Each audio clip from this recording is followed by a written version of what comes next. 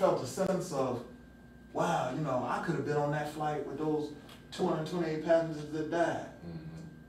She died in a car accident yesterday. You know, like people was calling me like, man, Final Destination. You know what I'm saying? Like she tried to escape death. You know, so we all have a date and a time that's assigned to us. We don't know when that date or time is. And so the importance of forgiveness is because, how many of you love your mother and your father? Every hand up, right? You don't know. How many of you love your brothers and your sisters? She like, you holding a grudge and you're not forgiving and you stay mad at people and they go out that front door in the morning, you don't know if they're returning or not, right? And you may have, because you was holding that grudge in your heart, knowing you love them, but you mad at them, you're going to prove something to them. This world is crazy out here, and all type of stuff is happening on a daily basis, and you never know if you're going to see that person again. My oldest sister, her and my mother wasn't speaking for the 3 weeks leading up to my mother having a stroke. And I know it still impacts her to this day because it was like, they mad at each other. You know what I'm saying? And I was okay with my mother passing because number one, she was a Christian. She was saved and had always lived a saved life and a Christian lifestyle. And so I was confident that she was in a better place, number one. Number two, me and her had a great relationship. I was there with her when she had the stroke. The one who called the ambulance was there, you know, taking care of her through that. But I was confident in knowing that she had lived her life. She had lived a God-filled life. And she had taught me as much as she could teach me. And it was her time. I didn't get mad at God and say, why'd you take my mother at this time? And so I still ain't bought her that house I promised her, all that. You know what I'm saying?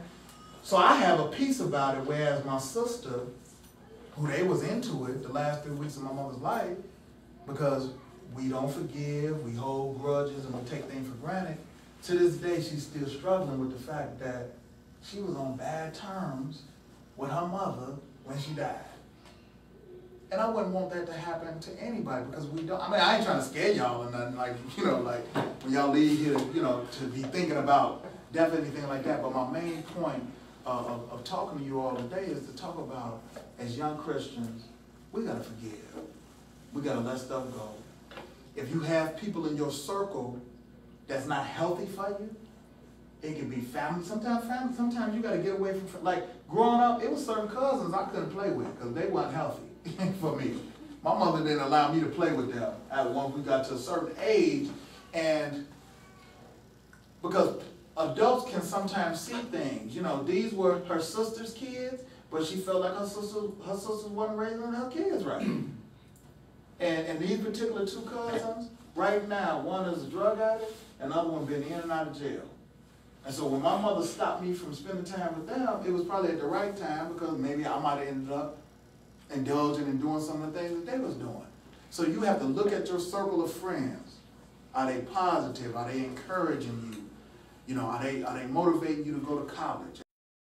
How many of you here feel they have a good circle of friends? Y'all don't have a good circle of friends? Or y'all don't have no friends? I have friends, but they not. Okay. How are your friends? They decent. They decent? Okay. How many leaders we got in here? Okay.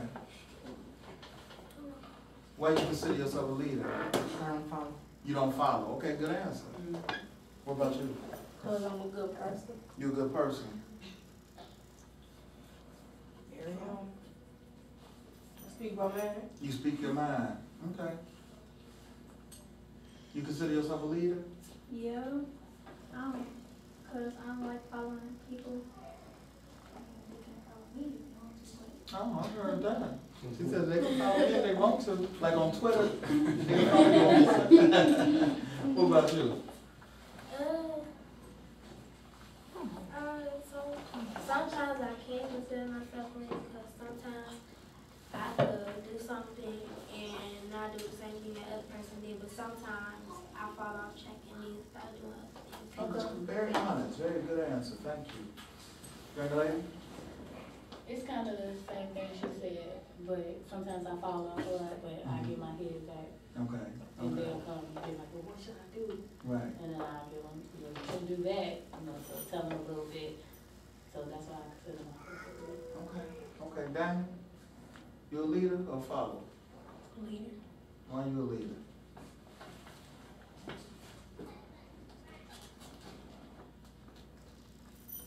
Okay, we'll come back to you. Think on that. Richard. Well, people just follow me. People just follow you? You must be the smile, huh?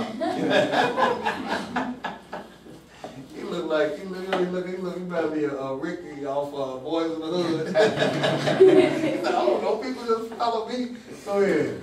I'm between. You in between? Yeah. You trying to figure out that leader-follower thing right now. You know, a good leader at one time followed. You know, so it's not always a bad thing to follow, because here at this church, as a part of this ministry, you do follow, but it's some people that you leave parties and people would be drinking, and then there's a ritual. I know here in the Chicagoland area on New Year's Eve, people, if they own guns, they go outside and shoot the guns up in the air. You know what I'm talking about? And so I convinced my mother that I was gonna go to this New Year's Eve party, and you know, I'd be home, wouldn't be no problems. And the way I rolled back then was, and to a certain degree now, I'm even the same way, but if I went somewhere with you, right, and you, and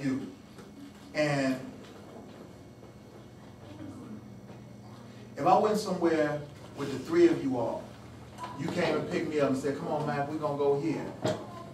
If somebody messed with you while we were out, while we were there, it's like it was the same as if they were messing with me. Does anybody roll like that?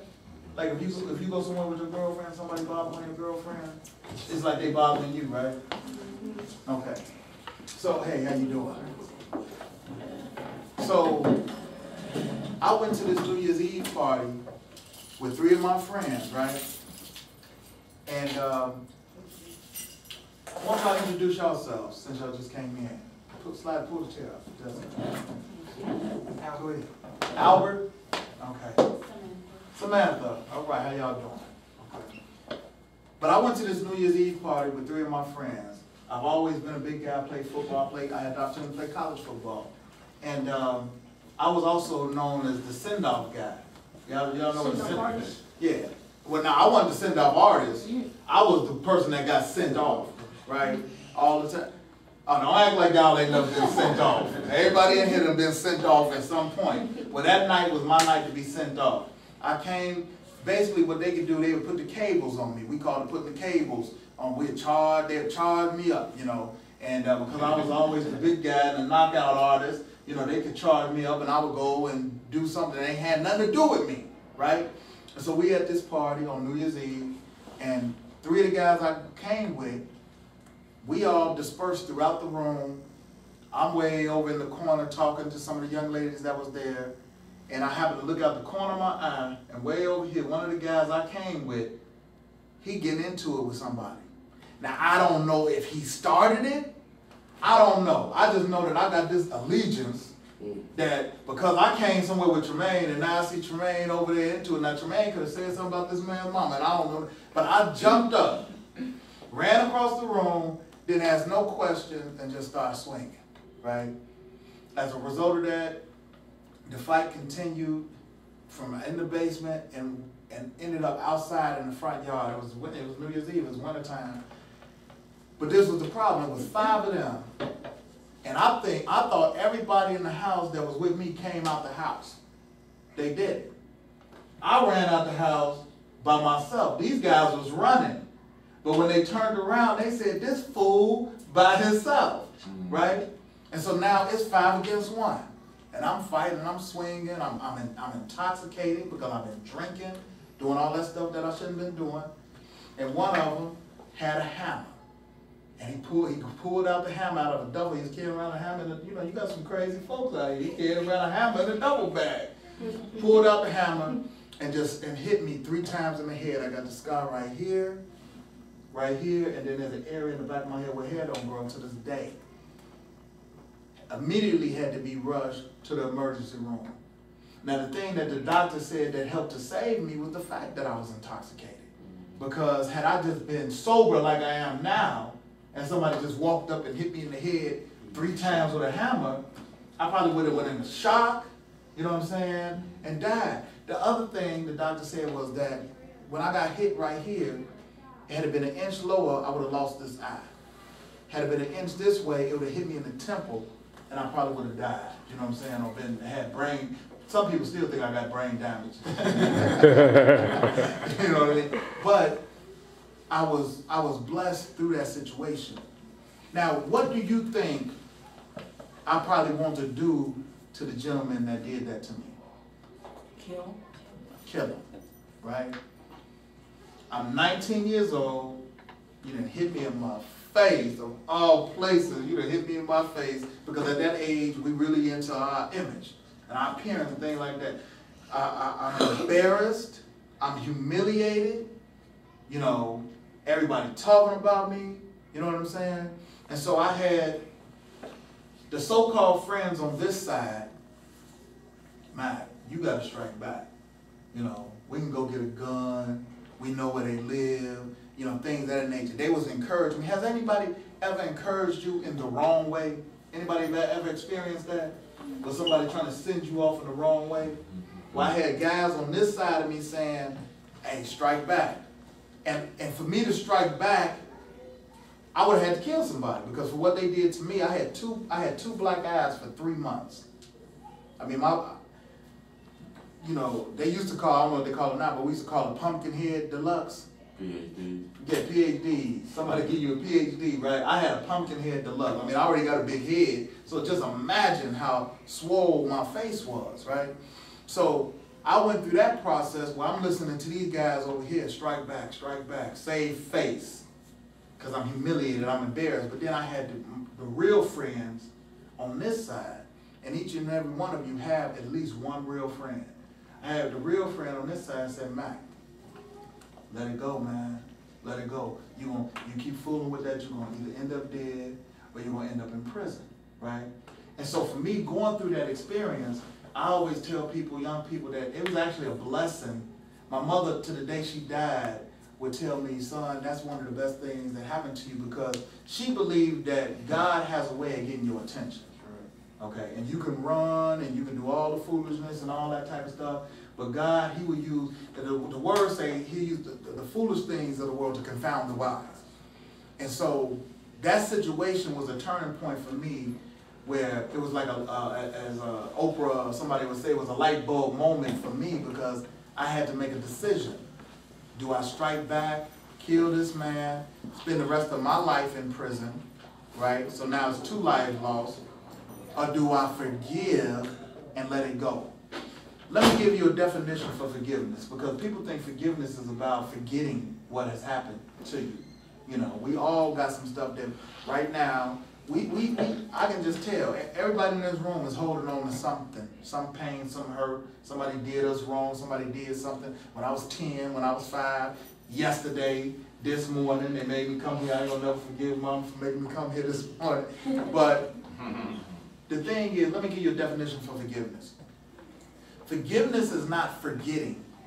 I think you should always remember. Actually, the gift of reflection and the ability to remember and have a memory is really a gift from God. You know what I'm saying? Because, and I learned that through losing my mother 3 years ago. When I was 35 years old, my mother passed away. She had a stroke and died.